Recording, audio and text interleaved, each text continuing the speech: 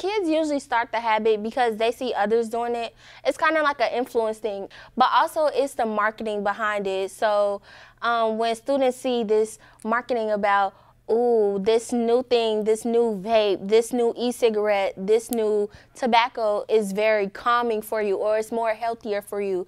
That's when students, they get attracted to it because the marketing of it. I see them becoming more addicted to it. So therefore, that means, of course, the company is gaining a lifelong customer, and then they don't see it coming right now, but my friends, their health is becoming more bad because of that.